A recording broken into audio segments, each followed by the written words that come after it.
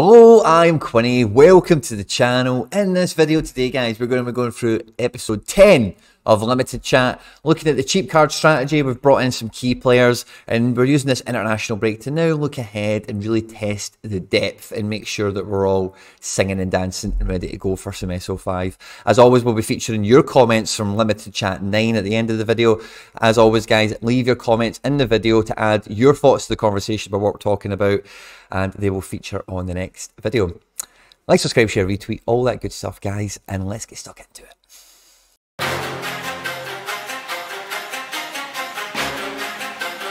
What we're going to do is going to be tons of fun. We're actually just going to build out the depth as best we can. Now, on Lineup Builder on Sorare data, you can cast your eye as far as to game week 248, which is the 25th of February to the 1st of March, at which point MLS will be back, and I think pretty much every other region should be knocking around doing something. So gives us a great opportunity to just lay all our cards on the table, see what the depth is like, where are the holes, where are the weaknesses, and see what gaps we want to plug. So we're going to start off with the regions first of all. Okay, now the easiest region is America. So America Limited, I'm just going to pick the Seattle guys and just move them to one side. I don't want them coming in to U23 or global or, you know, anything like that. Play the Seattle guys.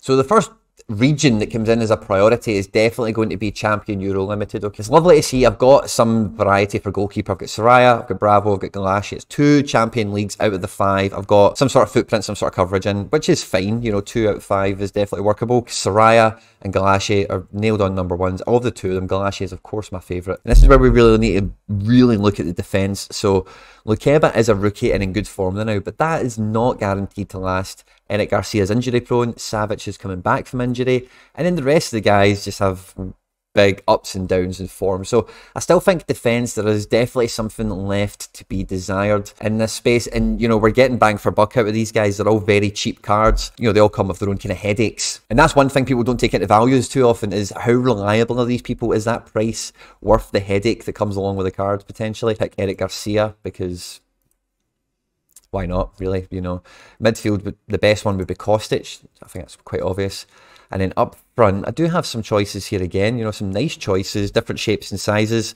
I'd probably opt to go for Dzeko because Inter Milan are just running away with the league and he's one of the key guys there. And in my extra spot, I can be quite versatile with. I could play another striker, I could bring a midfielder in. Kramaric. I think I might throw Kramaric in because he's always decisive capable. That's a nice looking team, isn't it? Now, thankfully, by the time this all rolls around, I'll have a U23 keeper. I'll have Matvei Safonov, the main guy. We've had him for ages. I love him. Now, we're also going to have some nice problems in defence. Now, we've got Rio Hatate, who's definitely going to be my #1 pick. But we also have, like, Diarra, Rasmus Christensen, and the rookie I mentioned last time, Lukeba. So maybe depending on fixtures and whatever, I do have some variety there with a few different leagues covered in different other regions, which is fine. They can all feed into each other. I've got no problem with that at all. In midfield, Zacharian is the main man. Of course he is. Up front, I'm thinking Lautaro Martinez, but I also have Dyson Maeda.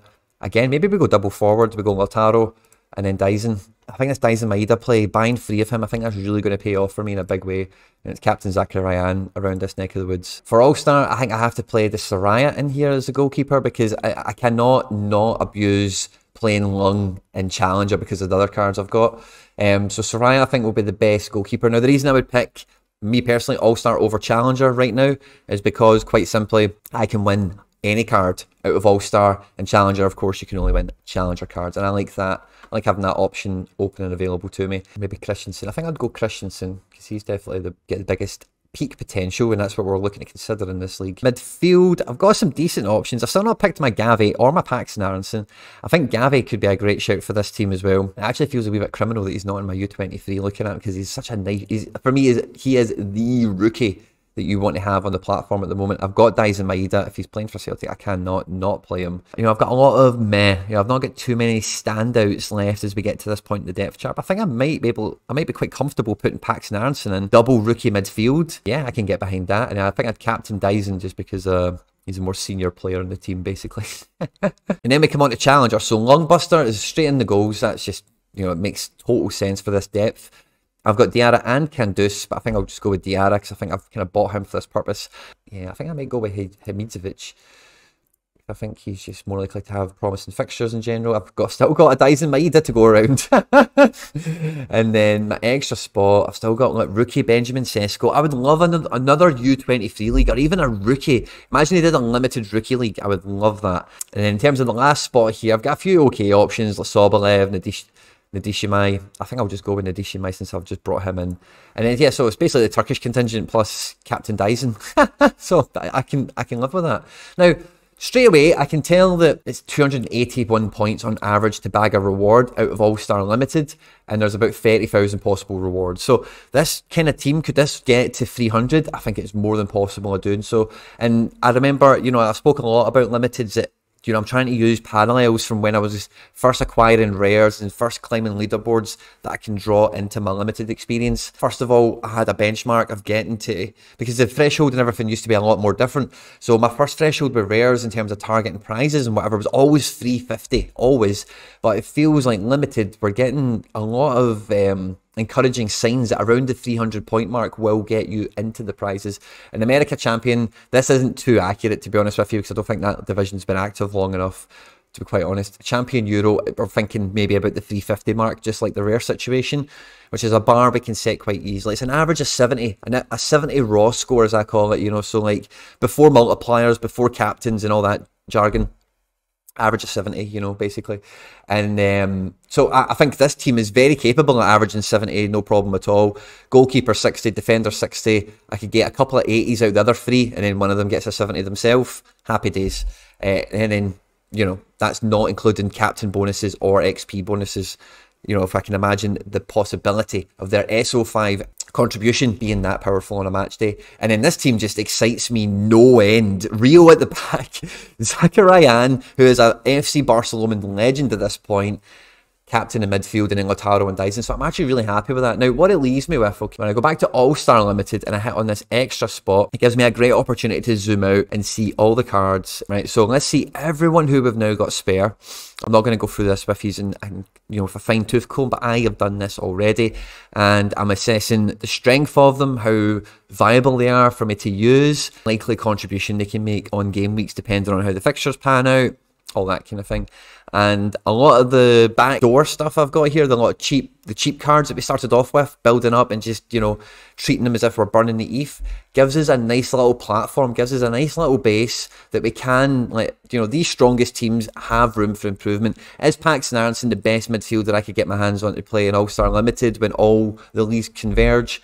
Absolutely not. But I do have some padding and some fixture gerrymandering that I can mess about with for that. But midfield is particularly because I'm doubling up on strikers in a few key leagues here.